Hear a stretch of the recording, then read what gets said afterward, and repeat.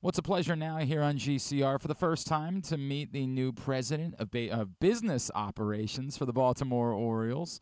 She is Catie Griggs, and she is with us now here on GCR. Catie, it's Glenn. It's great to meet you. Thank you for taking the time, and a belated congratulations on the new Thank opportunity. you. Thank you. Thrilled to be here, and I'm looking forward to the conversation. Catie, I wonder, I know it's only been a few weeks, but the biggest thing that you've learned, like everything you knew about the job and obviously the high level of experience that you had, is there something that stands out that you've already said, wow, this maybe is either different than I expected, or just something that you've already learned about the uniqueness of the Orioles, of Baltimore, of this opportunity?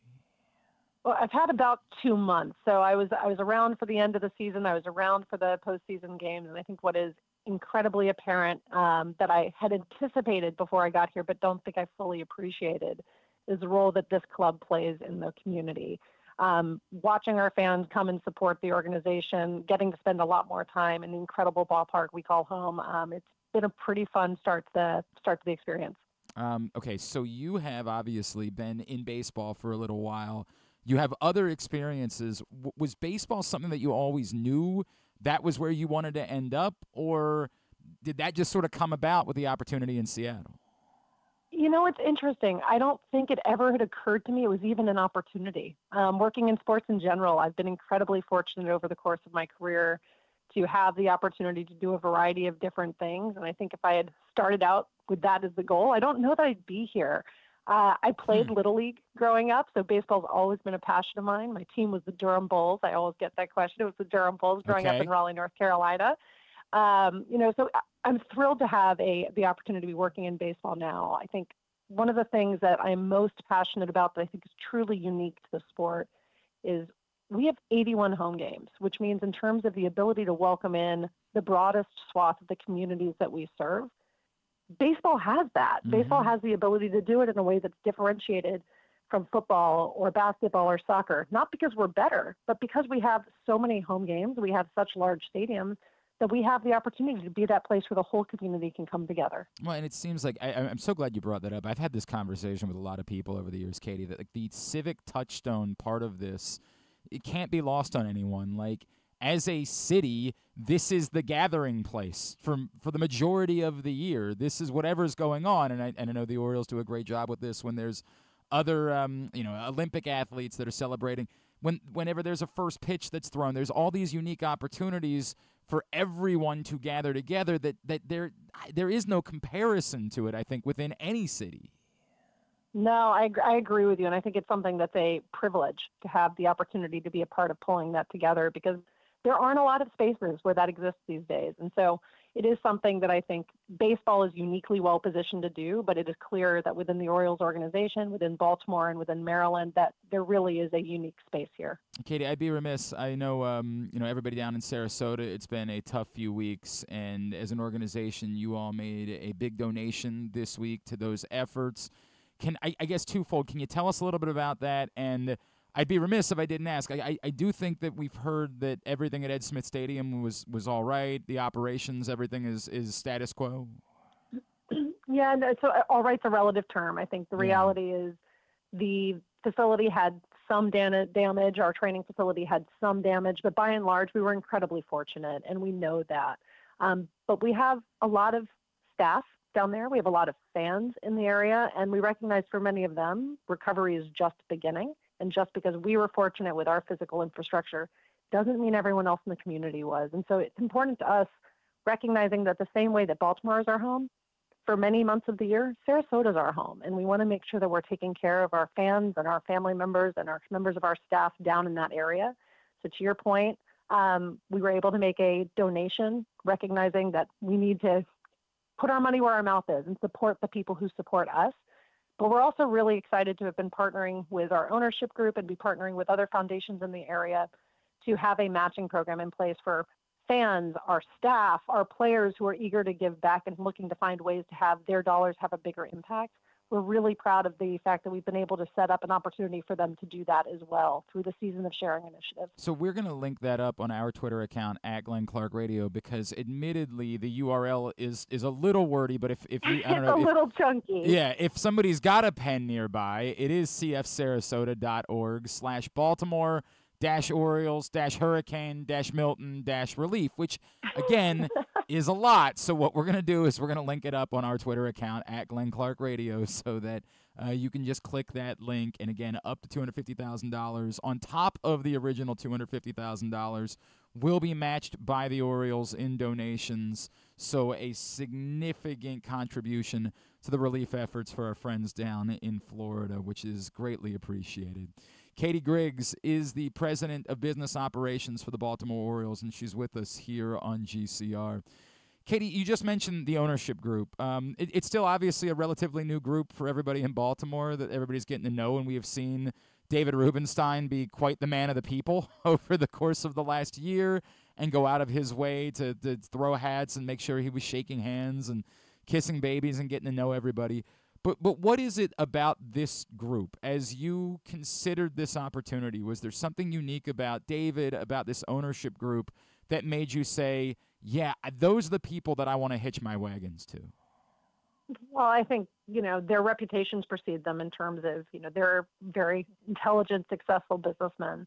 But as importantly, they're both David Rubenstein as well as Mike Garrighetti. They're good people, and they're people who really care. They're not doing this from a standpoint of how do we have a private equity turnaround. They're doing this because they recognize the role that this team and this organization plays in this community, and they want to be a part of it, and they want to support it. And so it's really exciting to have the opportunity to work with and for and around people who share my personal passion for how do you create a place where communities can come together, and how do you invest intelligently on doing the things necessary to create the environments and frankly create the fun and the wins that all of us are looking for to create that experience over the long term. It's funny you say that, right? Your job is your job no matter how good the baseball team is, right? Like if the team wins 60 games, you still have a job to do. But it feels like the dumbest guy thing in the world to say. I can't imagine that it isn't a lot easier or, I don't know, more fun at least to do the job when the team is good and in the playoffs and the games are relevant in August and September of a baseball season. Oh, it's certainly more fun. I think the opportunity here is we have a great team. The work that Mike Elias and Sig and Eve and Brandon have all done over the past few years, we have a great team, and we expect to have a great team for years to come. The opportunity for us is how do we make sure that we're giving our fans the opportunity to get to know it if they haven't already, and when they come to the ballpark to have an incredible experience and want to come back again. This is, again, something where we recognize the baseball is what we do. It's who we are. It's the core of everything about the Orioles. But we also want to make sure that we are creating that space where fans can come together, feel seen, feel appreciated, feel welcomed, feel like they belong. Because to your point, best team in baseball, you still lose a bunch of times. So we need to be prepared for the nights when, unfortunately, that's the outcome that we don't want is what happens. It's interesting, as you mentioned, memories at the ballpark. And obviously a lot of people talk about potential events. And I do want to talk to you about some of those big things. But one of the things I noticed that you all did in Seattle that's never, I don't think, happened in Baltimore was you all hosted graduations at the ballpark in Seattle. We did. Can you tell me a little bit about how that came about? And is that something that as you take this on in Baltimore, you say, hey, that might be a neat way to get people into the ballpark for them to say, hey, I want to know more. I want to maybe come back for a baseball game. Well, I think to the point that I raised earlier, like the Orioles, the Mariners believe that they have a role not only as a baseball team, but as a citizen of the community in which they reside. And I think that was a legacy activation that they had done for a number of years in terms of the relationships that have been built with local colleges and high schools and community colleges. It's something we certainly can and should and will look at in terms of does that make sense in this venue. And so I'm early on enough that there are lots of considerations in play, but definitely a conversation we look forward to having. I feel like there's somebody would say, hey, when you get $600 million in public money, that's a lot of money. Is there an obligation? And maybe the answer is no, this is the way it works. But is there an obligation to say, hey, we do need to be more accessible to the public because the public is playing a big role in what it is that we're doing here?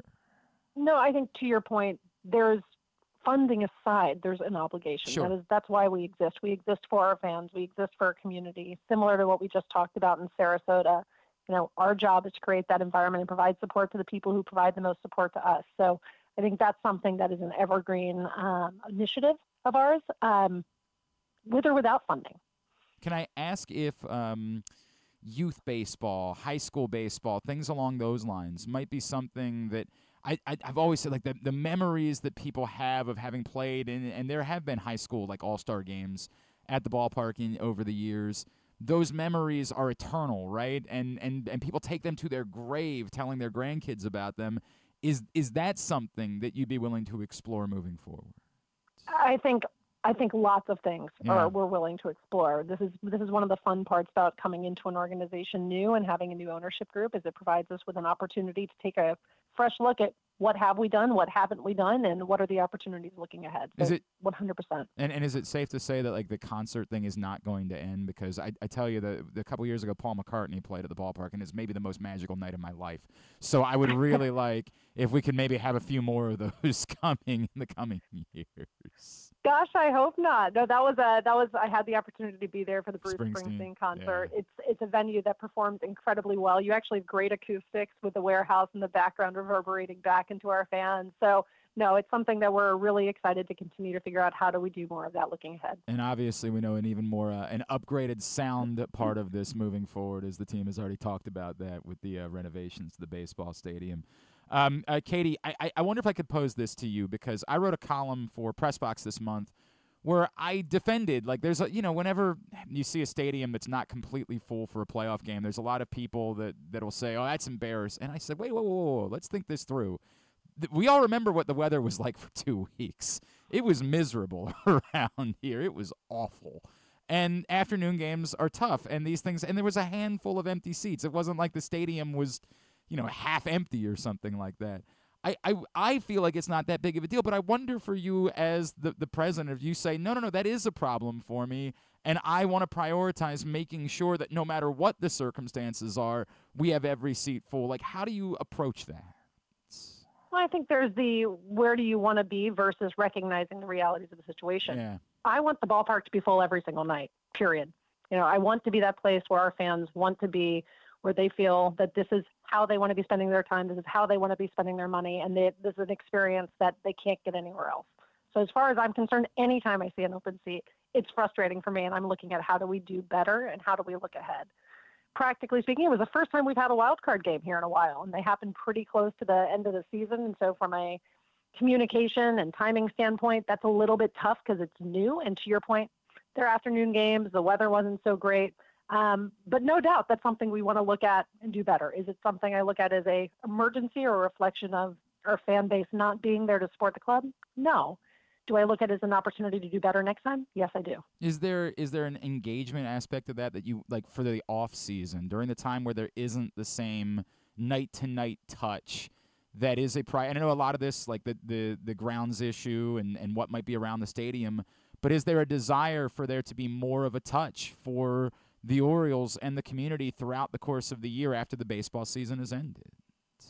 I think so. I mean, the reality is we're around. It's not like our business shuts down in the off season. We're still here. We're still plugging. We're doing a lot of work to figure out how do we come back bigger and better, both on the baseball side and the business side in 2025.